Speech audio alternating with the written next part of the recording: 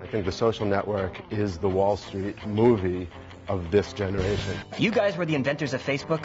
You invented Facebook. I think a lot of students want to be the next Mark Zuckerberg. They want to build something cool that's going to change the world. Facebook founder Mark Zuckerberg may have dropped out of college, but back on campus, computer science is hot, and students with coding skills are burning up the job market. By graduation, how many companies reached out to you about working for them? I'd say between 10 and 20 reached out to me just before graduating. How many job offers did you get? Around 4 or 5. You haven't even graduated yet. How many companies have reached out to you? Between 10 and 20. It's a common story for computer science majors. Most of my friends who are also CS students do have the similar feeling. They're not really worried about jobs. Just look at tech job postings to see the demand. At NYU, that translated into a 94% placement rate for computer science grads last spring.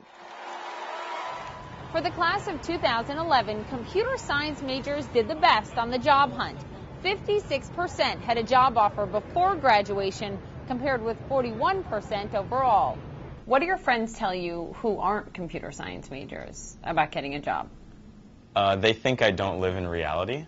An average starting salary of $66,000 and job security may be why the major is taking off, with enrollment at NYU up 50% since 2007.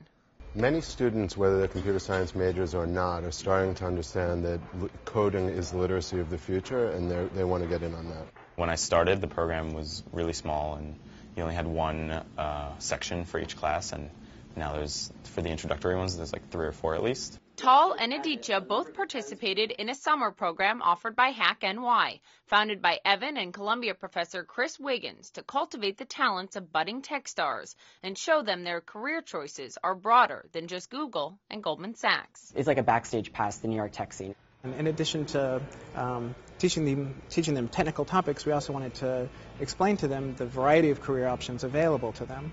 Result first at no. The hacking community may speak a slightly different language. I mean, you can present PageRank, Google's fundamental algorithm, as an important eigenvector problem, and then they sort of really... what? An eigenvector. But one thing is crystal clear.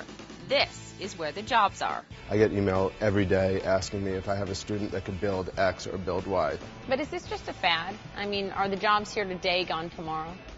Is the internet going to be gone tomorrow? No. I don't think the jobs will be gone tomorrow either. In New York, Poppy Harlow, CNN Money.